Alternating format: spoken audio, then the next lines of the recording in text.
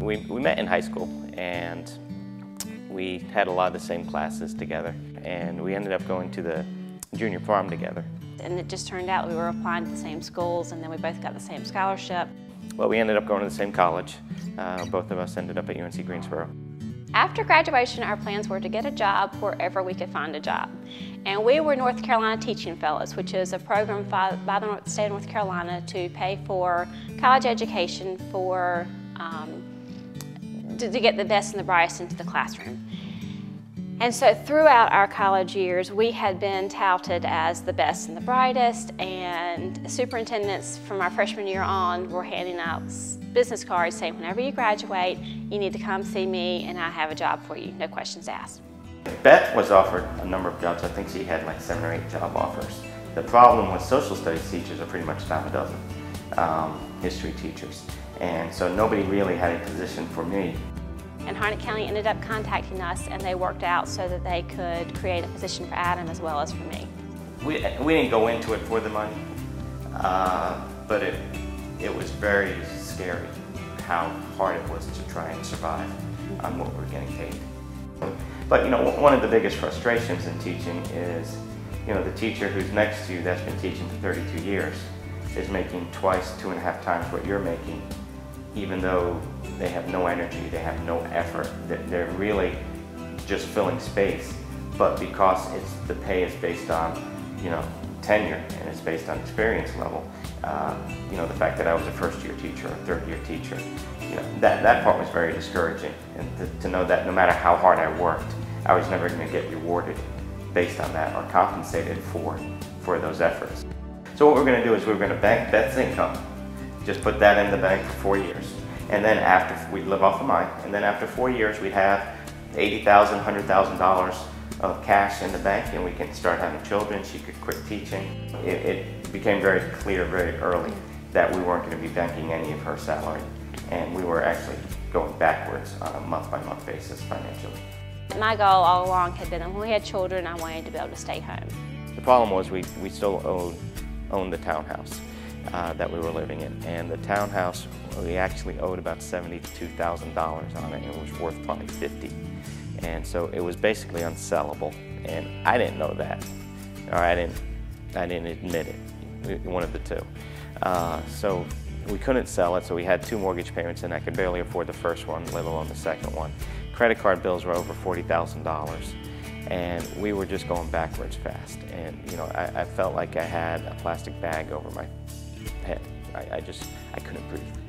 That was a really hard time in our life. I remember the night Adam sat down.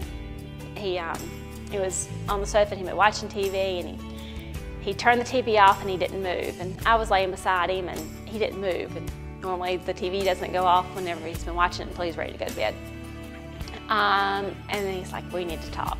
I just didn't want to believe that we had to call it all a loss. We spent Christmas with Beth's parents, like we always do. We weren't getting anybody any presents.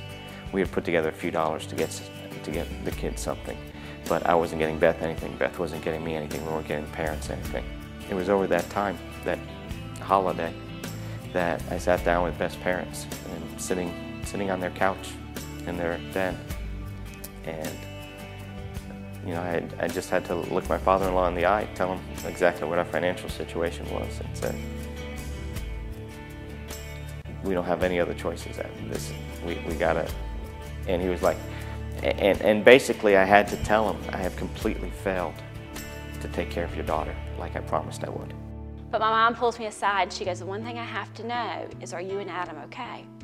And I said, you know, Mama, with complete assurance, I can tell you Adam and I are 100% okay. We were in this together. We had gotten into the debt together. We were going to get out of it together. He said, something's got to give, and this is my plan to get us out of it. Andy had been doing insurance for a few months up to that point, and he told me to go ahead and get my license. We had been doing business previously together. Not successfully, but we had always had a good time, and we thought we'd be successful. And so he started doing some insurance work. He got his license, told me to get mine. I put in for a leave of absence. I didn't burn my bridge, which probably wasn't the smart thing to do. Maybe if I had burned my bridge, things would have happened quicker. I needed to let my principal know by April whether I was going to want my position back or not. And so I had the conversation with Beth, and I said, you know, we have 90 days. 90 days to make something happen, 90 days to make a decision. It was January. We had January, February, March, and then April I had to let them know.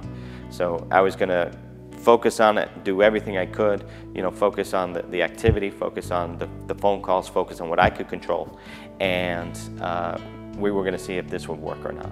And I picked up about $12,000 of business the last 2 weeks of January, 6,000. I did about $18,000 of business in February and about $22,000 of business in March of '02. And somewhere in February, early March, I got a check for $5,200. And you know, when I got that commission check, it was like, I think we can do this.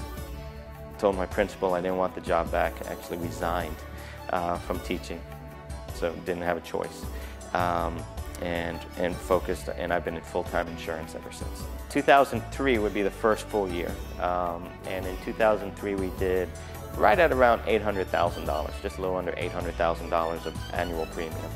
In 2004, we jumped up, the agency went from $800,000 to $1.8 million in production, and my income followed suit. We went from about $160,000 to just over $300,000, and it's like, wow.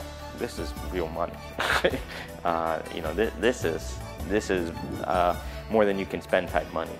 You know, we were actually starting to invest in things, plan for our retirement, you know, put some college programs together for the kids, and it was like, wow, we're grown-ups.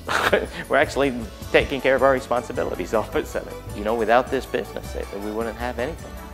You know, I'd still be teaching. You know, there's a big difference between just being in insurance and owning your own business. And there's a big difference between being with a vehicle that can take you to the next level. NAA is systematized to the point that it can take you to whatever level you want to make. If you want to make $500 a month part-time income, we can help you do that. If you want to make $5,000 a month income, we can show you how to do that. If you want to make $50,000 a month income, we can show you how to do that because we have so many people doing it. You know, when you have people making seven-figure incomes, it becomes believable. And show me another industry where you have so many people making major six-figure incomes, seven-figure incomes that you know, have done it in such a short period of time and are bringing people behind them doing the same thing. My favorite part about the job, it truly is knowing that I'm making a difference in other people's lives.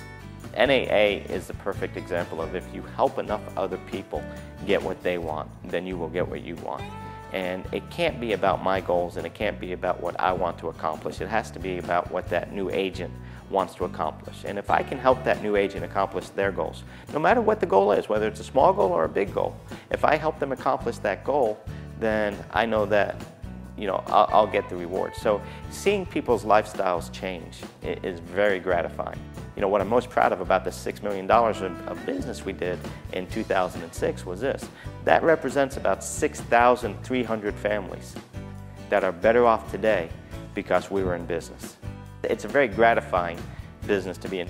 It's being able to spend quality time as well as quantity time with the kids. It's being the only dad on field trips that I've been many years over the past, because I have the flexibility to set my calendar. To be at home and know that it's okay to take the kids out to McDonald's and get some lunch sometime and not have to worry about that is an amazing freedom. Sarah is 9. She'll be 10 in December, and you know, she's just a lot of fun. She is a hard worker at school, loves school. She's on the swim team, and you know, she just loves to laugh. Emily is my little 6-year-old, and she is such a sweetie pie, and you know, just wants to be just like her big sister. But she is so outgoing. She's so independent. And then Andrew, he's my little 4-year-old, and he's in preschool this year. He just loves to have fun. Everything he does, he's looking for a laugh. We had been talking about moving back for years. There was something always about being able to move back to Wilmington, where Beth was born and raised and where I grew up, and both sets of our parents are still down here. And about January of '07, I sat down and wrote down a list of everything that I wanted in my dream house. But then we walked into this house, and it was like, this is home. It was just that calmness of, this has everything that I wanted on my list, or better. NAA has just been a tremendous blessing in our life. It is that source of integrity that Andy promised me that we would find and that we would create. It is a comfort zone because it allows us to have the freedom of being in business for ourselves, but we're certainly not by ourselves, and we have an incredible team of support. But it's amazing. Take a step of faith. Believe that you are worth more than you currently have. And let NAA help you reach those goals that you have.